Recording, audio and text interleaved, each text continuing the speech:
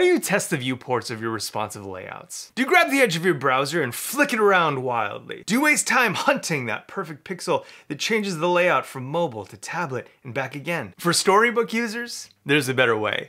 So stop resizing your browser and start using Storybook Viewports.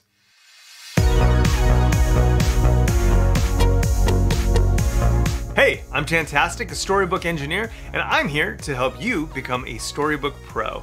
If you'd like to level up your UI engineering game, just subscribe for more content and lessons from me. Storybook Viewport makes it easy to see your stories in different dimensions with a click of a button. Today I'll show you how to add devices from the Storybook library, add custom devices of your own, disable Storybook Viewport, and set a default viewport. Let's start with configuration. If you've never configured Storybook Viewport before, there are 3 viewports that will show up by default. Let's replace these sample viewports with devices from the Storybook Viewport library. Open the preview configuration file in the .storybook directory.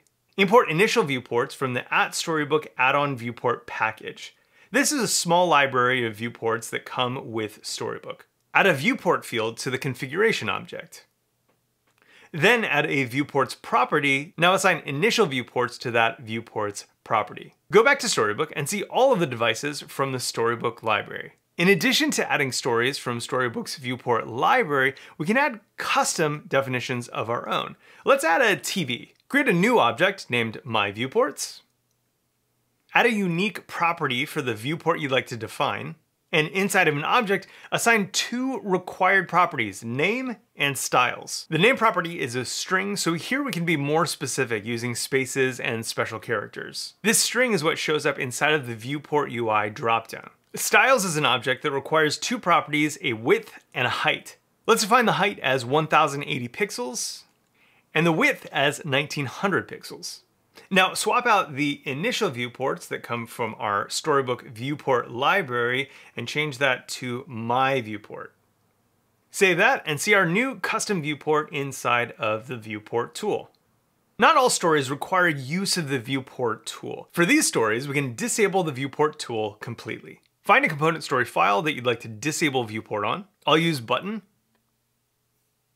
Here in the default export, we want to add a parameters property.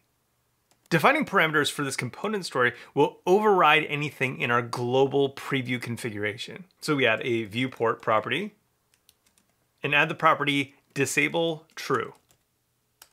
In Storybook, we'll notice a couple things. First, viewport is still available on our page component. But when we navigate to our button components, we see that viewport is no longer in the toolbar.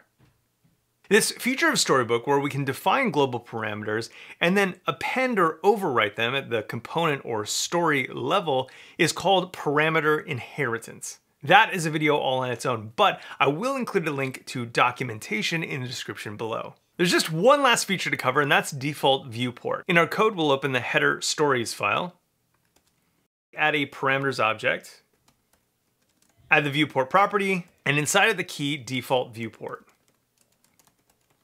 To set a default viewport, we need to use the property name that we defined in our viewport object. So go back to your viewport definition file, wherever that is, and you'll use the property name, not the string name. Back in our story, we'll use FHD. Storybook automatically updates, and we see that this component is being presented in the full HD 1080p viewport. And because we've defined this on a story level, the sibling stories are left untouched. Let's go over to the sidebar and select the logged out header. It defaults to the responsive full canvas viewport. So what do we do if we want to set a default viewport for all of the stories in this component? Go back into our code, select these viewport overrides, and move them up into our parameters object in the default export. And now all of the stories in this component story file will default to using our custom viewport. So that's it for today. If you have any questions for me, please leave them in the comments below. Or better yet, join our Discord server with over 14,000 amazing Storybook users. If you like this video, I bet you'll love my last video where I show you how to use measure and outline tools to debug CSS layouts at the speed of light. It should be right here.